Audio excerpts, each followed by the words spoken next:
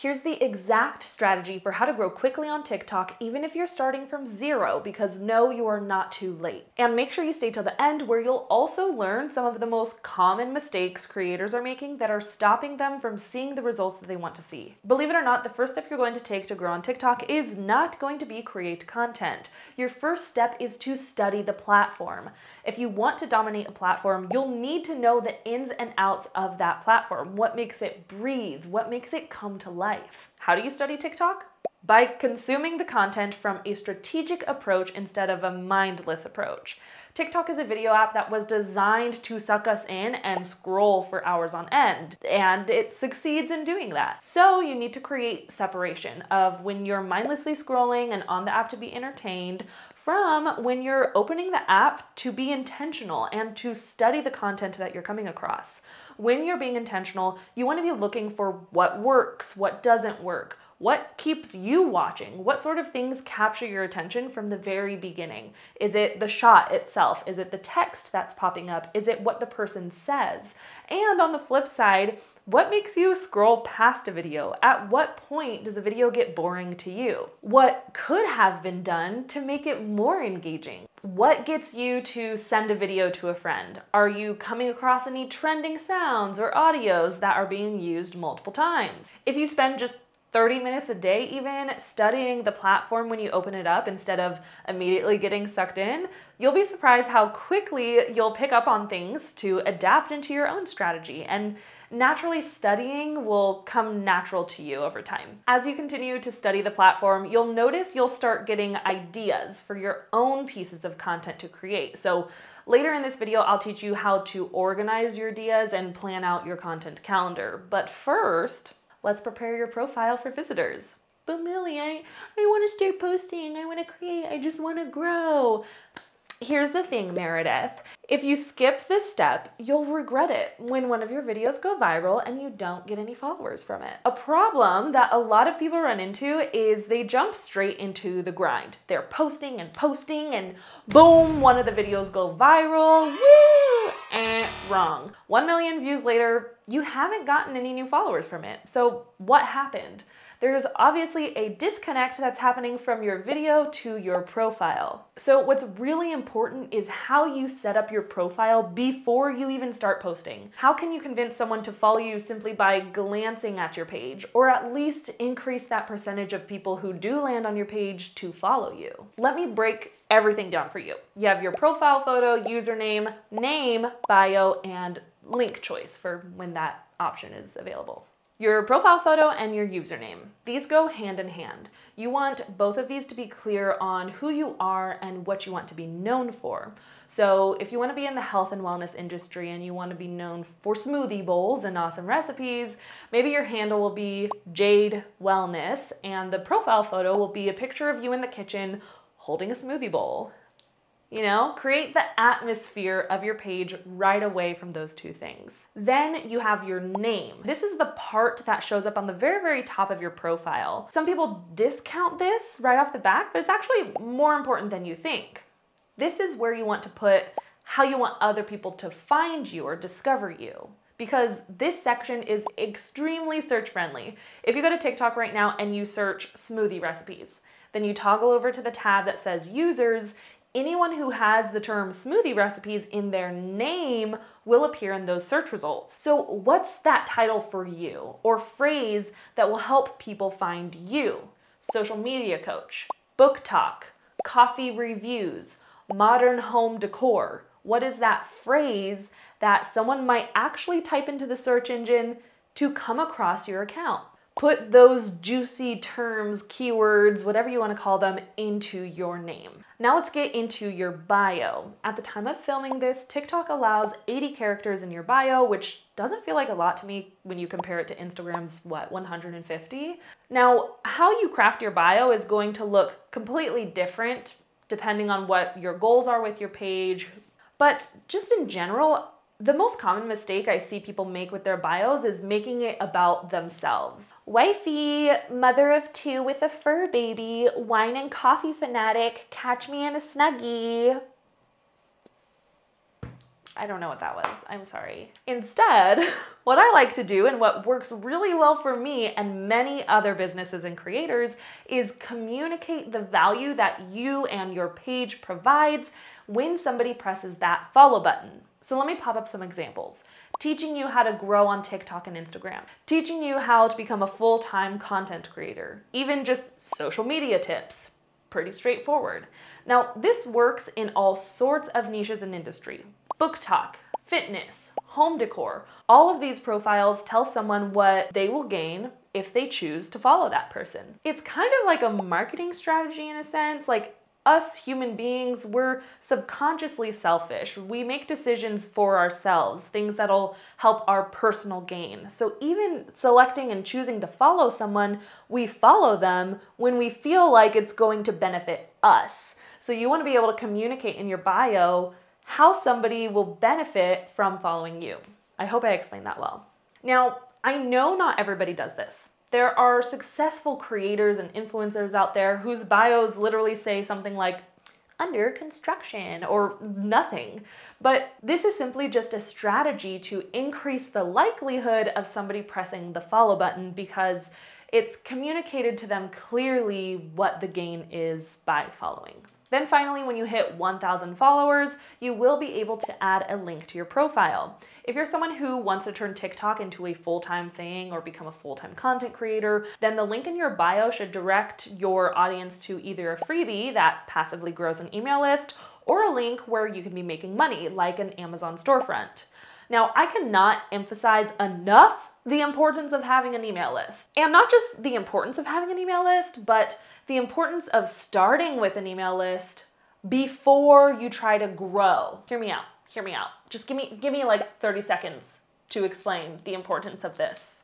Okay, I one time had a student come up to me and they're like, oh my gosh, Millie, I wanna gain 10,000 followers on Instagram. And I was like, let's do it. So I was like, yeah, let's do it. Let's work on your branding. Let's get clarity on your goals, blah, blah. And then once we had clarity on goals, I was like, all right, let's make a freebie. And she was like, what? Like, I want to grow on Instagram. I don't want to grow an email list. Like, why are you making me do this? And I was like, trust me. So we made a freebie. It literally took less than 24 hours. She made a free gift for anybody who follows her, and they could download it and get fun, like, fill-inable planner, right? So took less than 24 hours. She put it on her link in bio. And then after it was created, then we started to grow her account. What had happened was 3 months later, she gained 30,000 followers on Instagram. She grew her email list to 2,000 followers. And then she was like, you know what? I think I want to start coaching. She had 2,000 people where she could email and she'd like, hey, I'm starting a coaching opportunity that's related to this freebie that you downloaded earlier.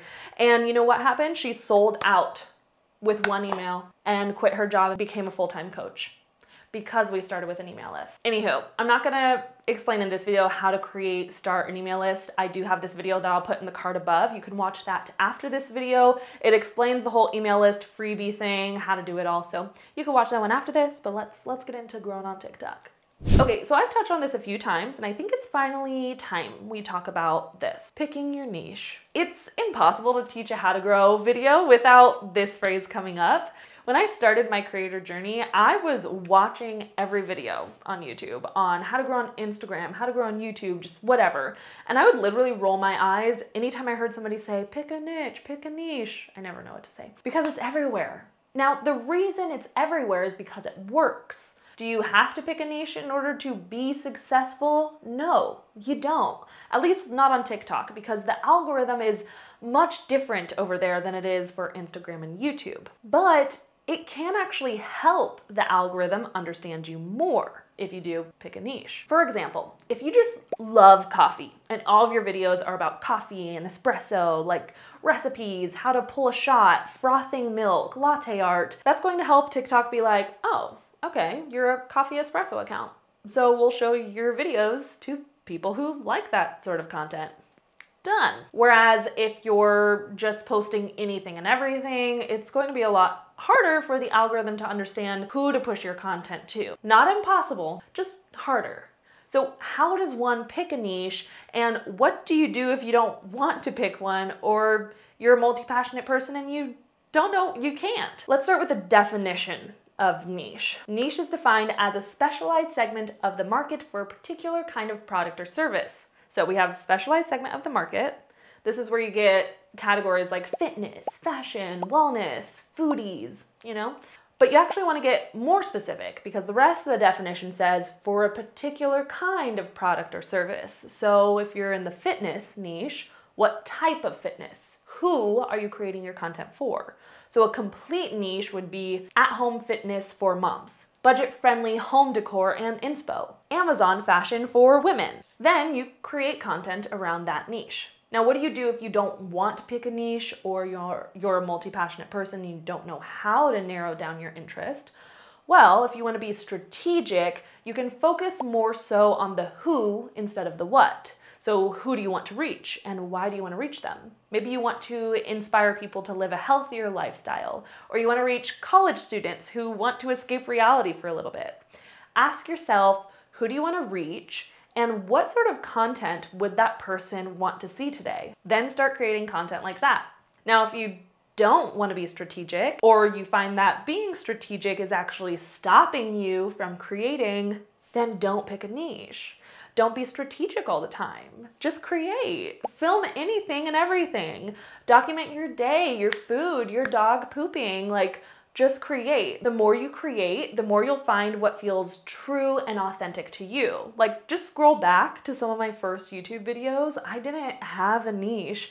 I was literally telling ghost stories on an abandoned train in one video, then doing a drunk boyfriend tag in the next. Just enjoy the creative process of discovering who you are as a content creator and take the pressure off yourself of having to do everything right and just do everything. Okay, so let's say you have your niche picked out. So what type of content do you create from there? My current strategy is rotating between 3 types of content. I have search-friendly evergreen content, trending, and DGAF. My search-friendly and evergreen content. This is content that is not reliant on trends and can be relevant a month from now, a year from now, etc. These are videos that I could batch maybe 10 videos in a day, and it doesn't matter if I post it today, in 2 months, in a year, that video will still be relevant. So like this video you're watching, how to grow on TikTok. This video will probably still be relevant a month from now, 6 months from now, a year from now, because it's not reliant on a trending audio. Another example of search-friendly content or evergreen content that's outside of my industry is recipes. Recipes will just pop off anytime, anywhere, unless you're doing pumpkin spice recipe for Thanksgiving Day. That's obviously very specific to a day. But if you're doing smoothie bowls, I don't know why I'm on this smoothie bowl example today, but if you're doing smoothie bowls, that's search-friendly content anytime. So it could be smoothie bowls using acai powder or smoothie bowls using pitaya, right? So that's search-friendly content where anybody could look it up anytime. If you want to get some ideas for how to come up with this search-friendly content, use current search engines. I like to just go to TikTok and type in my niche or industry in the search engine and see what's recommended, because that's going to tell me what people are currently searching for. So if I look up TikTok, maybe what's recommended is TikTok tips, TikTok trends. If you look up home decor, see what that recommendation is. Tap on an item, scroll down, see what those videos are about. There's even this section that says others searched for, and it's going to give you literal video ideas right there that you can create. Another tool that I like to use is something called Answer the Public. AnswerThePublic.com, I think you're limited to 3 searches a day, 2 searches a day. So just put in a keyword and it's going to spit out common searches on Google using who, what, when, where, why, other things. And it's going to give you some of the top searches using that word.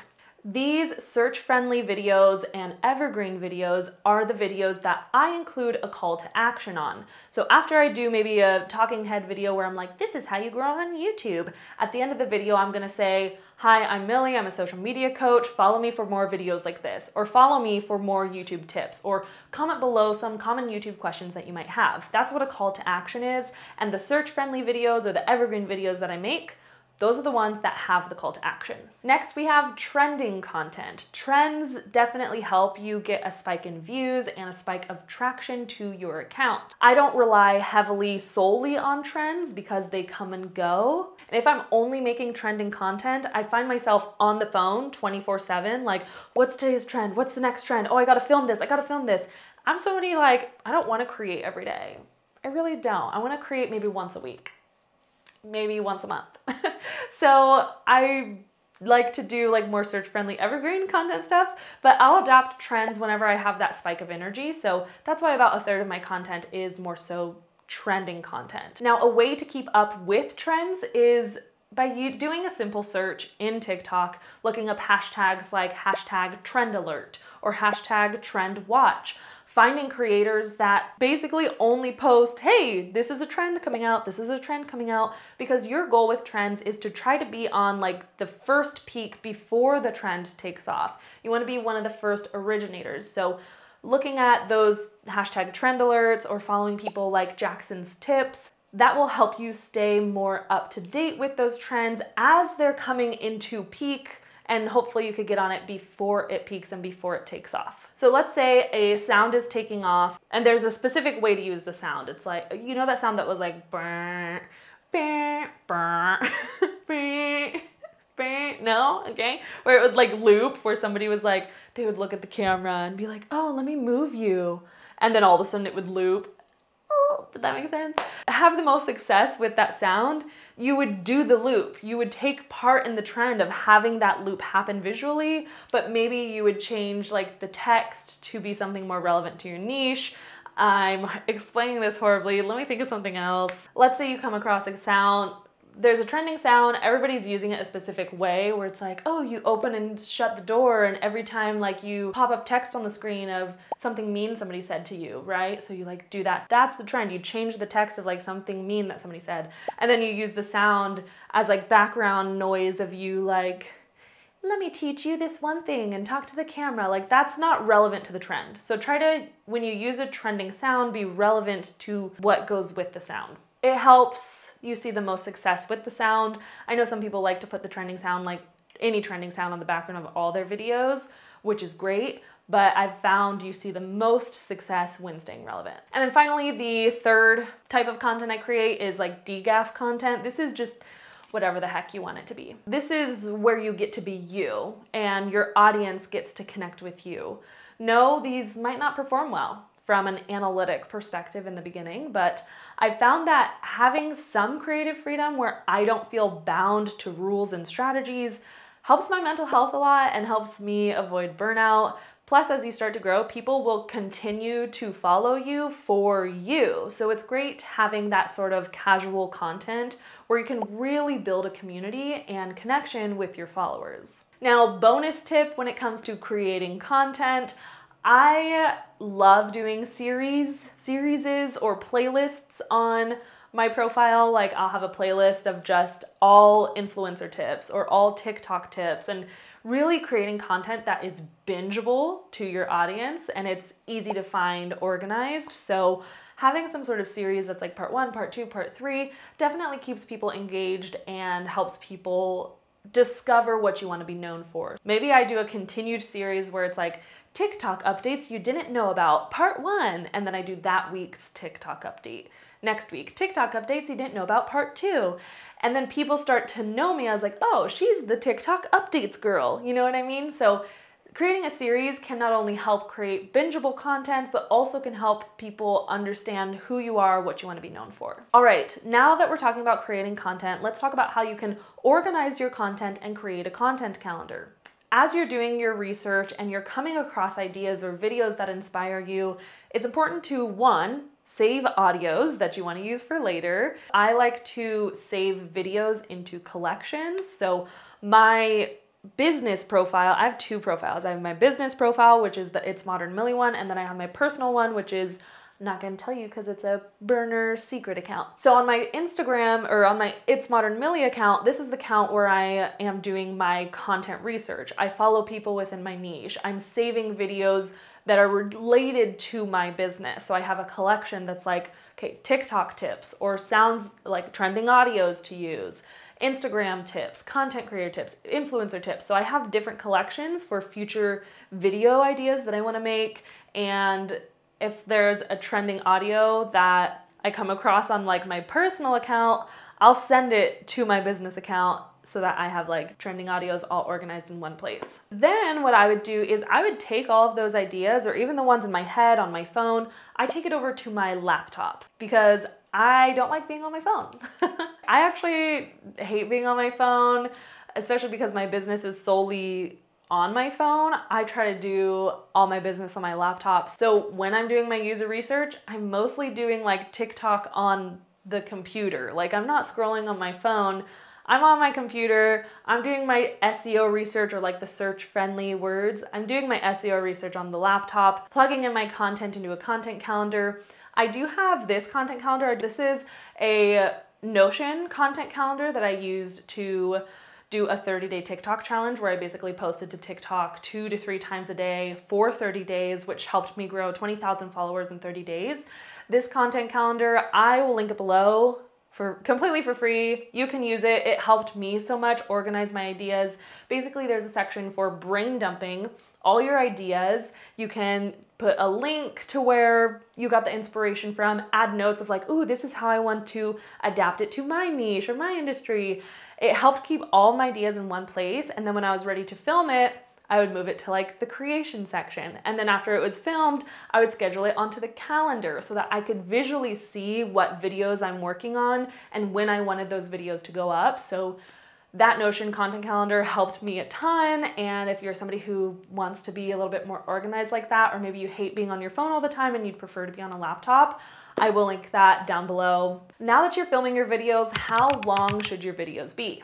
Here's the thing, you see a lot of people say like, oh, the sweet spot is between like 5 and 7 seconds, or over 11 to 15 seconds. Anything in between that, your video will fail. Like, you see a bunch of people saying, it needs to be this, it needs to be that, it needs to be that. There's no magic answer. Because here's the thing, the video length that performs well for you is going to look different than the next person, because it's on 2 different topics. Sometimes like fitness videos where it's, hey, this is your workout of the day. Workout of the day fitness videos perform best when they're over 2 minutes long because it shows a complete workout routine, right? Versus if you're doing like a smoothie bowl recipe, maybe those actually perform better at 20 seconds because you could just put all the ingredients on the screen, do some B-roll in the back, boom. So the video length depends on what topic the video is about, what industry you're in, even the purpose of your video. Think about what's the purpose of your video. If you're educating, obviously you can't educate within 5 to 7 seconds. That doesn't really do anything. That doesn't provide value.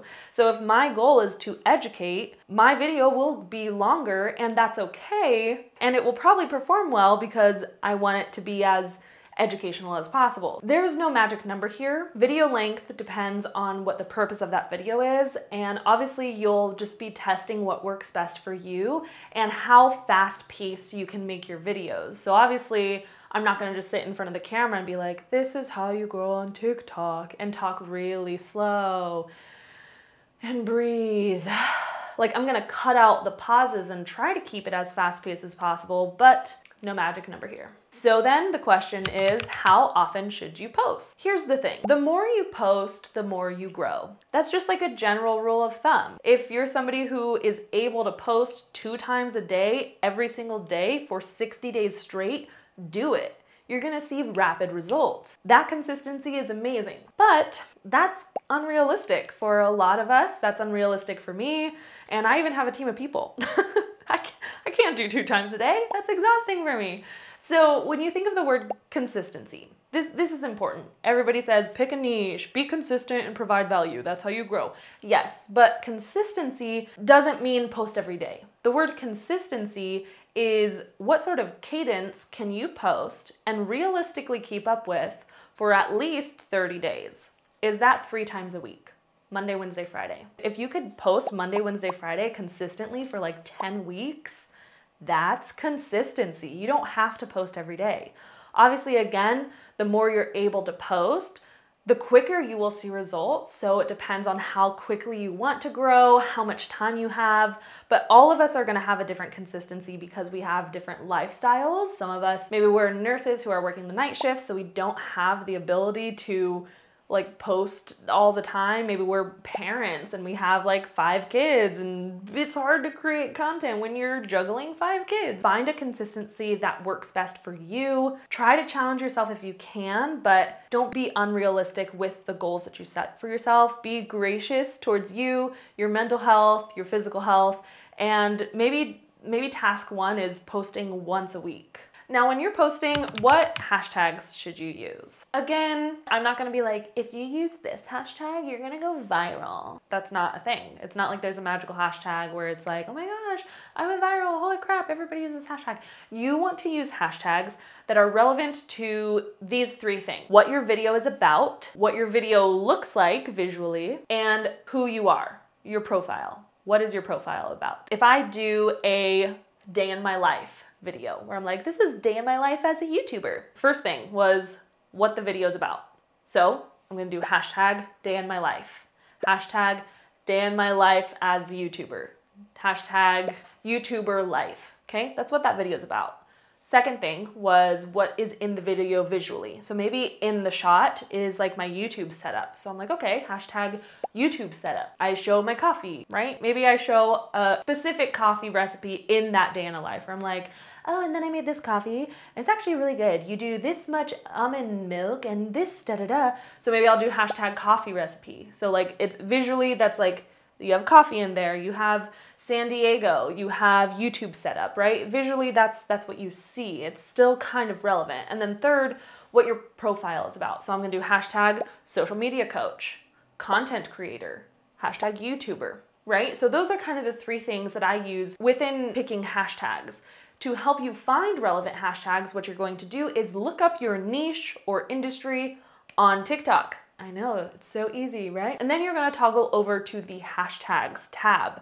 This is going to give you a list of hashtags that are relevant to your niche and industry. I will say this tip, but I haven't tested it myself to know if it works, but I have heard some people say like, oh, when you look at this list of hashtags, pick like 2 that have a big number and then 2 that have like a little number where it's like, oh, only 1,000 uses. So like mix up the number of hashtags based on how many uses. I'm hesitant to give that tip because it sounds like an Instagram tip that's like 3 years old, and like, that wasn't like, it turned out to be like an outdated tip. So I'm hesitant to give that tip, but that's something I will say just because I have heard it a few times at this point, and it's something that you can test if you're interested. Now let's go into some common mistakes that I see creators make.